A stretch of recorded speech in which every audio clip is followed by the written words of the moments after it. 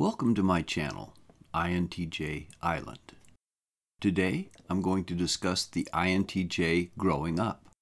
I did a video on this topic 3 years ago, but it was overwhelmed by inadequately trained artificial intelligence, and its comments were cut off, and it was sent off to the land of limited access for sponsors. I think that was because I used a visual screen for the entire video that held a 60-year-old picture of myself when I was in first grade. That confused their bots, I fear, thinking it was either made by a child or was made for a much younger audience than anyone who would have listened to it. So I will try another approach this time. It is a topic that I think is very important to INTJs, and I'm fairly sure that we all went through something along these lines in our past. I learned pretty quickly in school that I was different from most of the other kids, and it was difficult for me to understand why. It wasn't easy for this introvert to make sense of the extroverted world. I spent a large portion of my childhood alone. Sometimes I was alone in my room or in my yard doing things that I could do all by myself. Even in the classroom, I usually felt alone, sitting at my desk that was located as far from the noisy center of extroverted action as I could manage. I had some acquaintances who lived in my neighborhood, and we did play together. In the summertime, as often as I could, I'd go with a group of the local boys over to the school to play baseball. But at school or in the neighborhood, I seldom had more than one really close friend, and there were times when I didn't even have that. For the introvert, there is a wonderful feeling of peace that comes from solitude.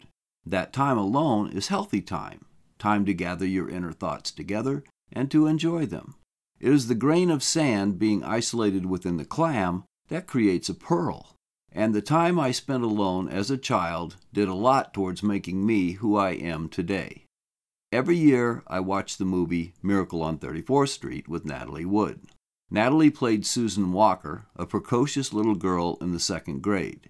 She is self-contained, and her reaction to the other kids was that she felt they were silly, and she chose not to play with them because she decided to be by herself instead, rejecting their games. When Kris Kringle, a man who thought he was really Santa Claus, heard this, he suggested that Susan should have joined in with the others, and he didn't think that the other children were being silly. Susan, who very likely was an INTJ, was a mystery to him because he loved people, and like a good Santa Claus, he especially loved children. We learned from the discussion between Susan and Kris that Susan was a loner. The other kids were a group apart from her, and she had no problem with walking away from them. She was not sorrowful about this separation. She was confused by the kids' behavior, but perfectly happy being apart from the group. I doubt there is a single INTJ who didn't have this very feeling many times while growing up. As Kris and Susan talked, she was intellectually interacting with him one-on-one. Emotions were in the background, locked up where they belonged. She was obviously a person who needed to be reasoned with, and he was wise enough to see that. And he reasoned with her. She did not run away from his new ideas. In fact, she soaked them up like a sponge. She engaged in the discussion, and even as young as she was, she attempted to analyze things and understand what went on behind the scenes.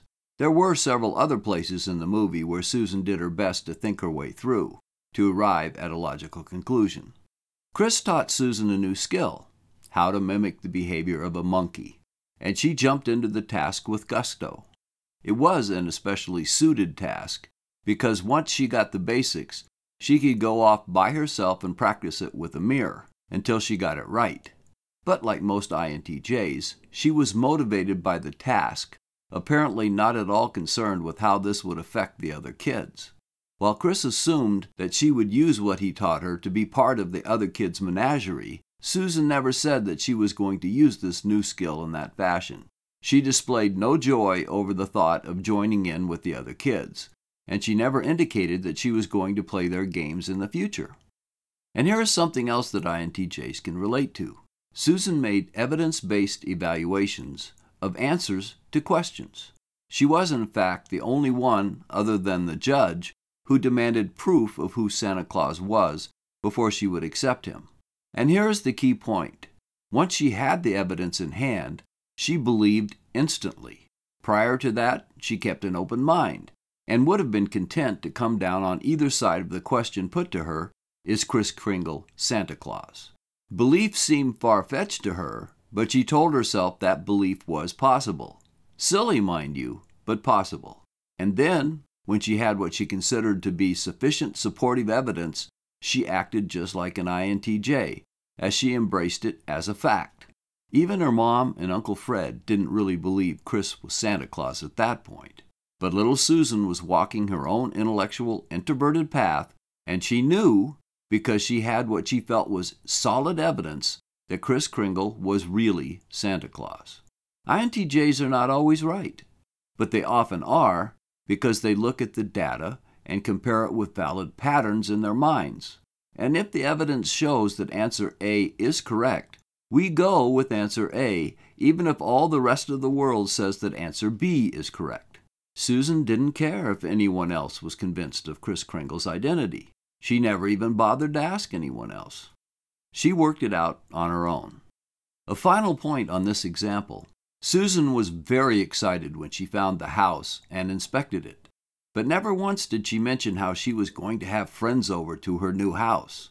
Her mother was excited about that, but not Susan. Susan ran upstairs and checked her room to see if she would be comfortable spending time there, and then she checked the backyard to see if it had what she wanted, a swing. She saw it was all good, and she was very happy about that. Her emotions were evident, but they were brought on by finding something that she had wanted for a long time, the house, and thereby also finding the evidence she was seeking that told her that Kris was really Santa Claus. Those who don't understand INTJs might see this as being egocentric or even narcissistic. It seems to them that she apparently only cared about herself, but that was not what was going on. Susan was focused on the things that mattered to her intellectually, but throughout the movie she was a loving daughter to her mother and a caring friend to the adults around her. It is also no aberration that her friends were adults. She really did think that the kids were being silly in their little world of make-believe. At the house, Susan never said anything about the fact that, by moving here, she would have to leave her friends behind, or suggested that she would miss them. She was happy to be moving to a place that would make her solitary existence more comfortable. She would probably find a new friend, but it was not her primary focus, and she didn't bother to mention it. What can a parent offer to a child like Susan? Susan needed to be loved, just as any child does. Her mother was very important to Susan. Engaging in interesting talks with Uncle Fred and Kris Kringle were important to her as well. She was open to speaking with a serious mind and enjoying the process as it occurred. An INTJ is trying to understand the world around him. He wants knowledge, and he wants things to make sense. An INTJ is eager to talk about important things that will help his understanding. However, dealing with the childhood equivalent of small talk can leave an INTJ child feeling apathetic. While he may play with the other kids, and even have fun doing so up to a point, he will need to pull back into his own space regularly to regroup. But there can be pain as well. INTJs only make up 2% of the population in the United States. That means if you have a group of 50 people, there will, on average, only be one INTJ within it. There may be no INTJs.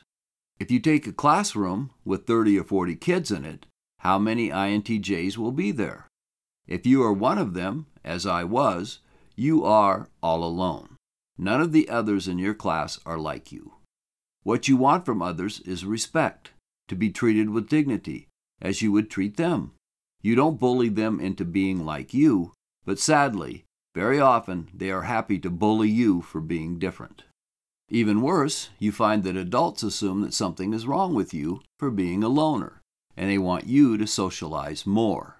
Every day you are stuck in a classroom with people who are noisy and pushy, and people who seem to be shallow, and sometimes they are cruel to you. But even with all of that, you are called out for not wanting more of this abuse. If an INTJ child doesn't have a good mentor, someone who understands that he is not broken, but only gifted, he can feel that he is not at all validated as a person. He is not okay. The kids pick on him, and he is told that he needs to be more like them. This is illogical. and an INTJ child needs for things to be logical. But we are not born omniscient, and we have to learn what is going on for ourselves. Therefore, as a child, it is hard to realize that you just might be right, even when adults might be wrong. I look back to my own childhood and I shudder at all the things that could have been so much better, but weren't. When I was in 7th grade, my family moved to a new town and a new school, and for one semester I caught my first glimpse of what it was like to have a really good teacher. Mr. Nicholas was my intellectual Santa Claus, because he showed me what school should be like. He looked at me as being gifted rather than weird, and under his direction, I went from being a failing student to an A student almost instantly. He asked me once, "Didn't they like you at your other school?" He was shocked by how poorly I had done before. The fact was that no one had much cared how I did, even me. For all I knew, I was too stupid to learn what they were trying to force down my throat. But moving to the new school was like turning on the light in a pitch-dark room where I had been stumbling over the furniture that others had arranged around me. And suddenly, school knowledge came alive, and I was breezing through my classes with ease. My father was utterly shocked when he saw all those A's on my first report card. It was like he had never seen me before. No one had ever really seen me before. Sadly, Mr. Nicholas was gone the next year, and the only other teacher who could match him in my future was my math teacher for 4 years in high school. A rational child who loves to read and think should be every parent's desire. Such a child could be a friend and sometimes would bring something to even adult-level problems with insights others might miss. Unfortunately, a lot of INTJ children are thought of as being dysfunctional, and they are viewed as if they needed to be fixed. The way many parents treat their introverted child is like they found oil on their property, but instead of celebrating and becoming rich, they cover it up, trying to make it appear as though the oil didn't exist. Since I have already mentioned one old movie, I will mention another one of my favorites, No Highway in the Sky, with Jimmy Stewart. He played a scientist named Theodore Honey. He had a daughter named Elspeth, played by Janet Scott, and she was amazing. Theodore was brilliant and absent-minded. Elspeth was also brilliant and introverted to the bone. The two of them shared a world of brain puzzles and knowledge, and they were happy together. But then something unexpected happened, and Elspeth was suddenly accepted by her classmates at school. She found that she enjoyed being accepted after being a complete outsider for so long. But when it ended, reality crashed down upon her, and she was horribly crushed. She was crying uncontrollably to her father about the impermanence of things. The poor man was lost as to how to comfort his little introvert. It is one of the most touching scenes I have ever seen in a movie, probably because I could relate to both the father and the child, who were both out of their depth as they tried to deal with emotions when thinking was their world. The others in the movie were completely lost in trying to understand how the minds of Theodore and Elspeth worked. Even at the end, the wonderful extrovert Marjorie Corder, played magnificently by Glynis Johns, made the decision that she was going to marry Theodore and watch over the introverted family, which would have been lost without her. I worry about how Marjorie would fare in such a home, but having lived most of my life with a very strongly extroverted ESTP, I think the three of them would be able to create a happy home together. She might get lost when Theodore and Elspeth got into a deep discussion about the mathematical relationships contained in the Great Pyramid dimensions and its placement relative to the orientation of the Earth's rotation, or when they were playing one of their exciting mental games with each other. But she would open up a lot of new things to them as well. It is important to remember that there is nothing inherently wrong with any personality type. It is not a moral or ethical question whether you are extroverted or introverted, any more than with the question of your being left or right-handed. You are who you are, and who you are is okay. What is an ethical question, however, is how you treat others. If you treat an introverted child as though he is broken and needs fixing, you will create a dilemma within him. You are setting up roadblocks to his achieving a comfortable, rational connection with his universe and healthy relationships with those around him. An INTJ wants things to make sense. He can have conflicting ideas in his mind simultaneously because he can place his assessment on hold as he searches for more facts so he can properly evaluate the ideas. It happens all the time. It is normal routine inside of my brain.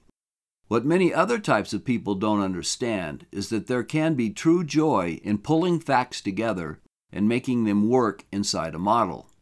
The Earth goes around the Sun. The Sun is part of the Milky Way galaxy. Our galaxy is one of the galaxies in our local cluster of galaxies, and so on.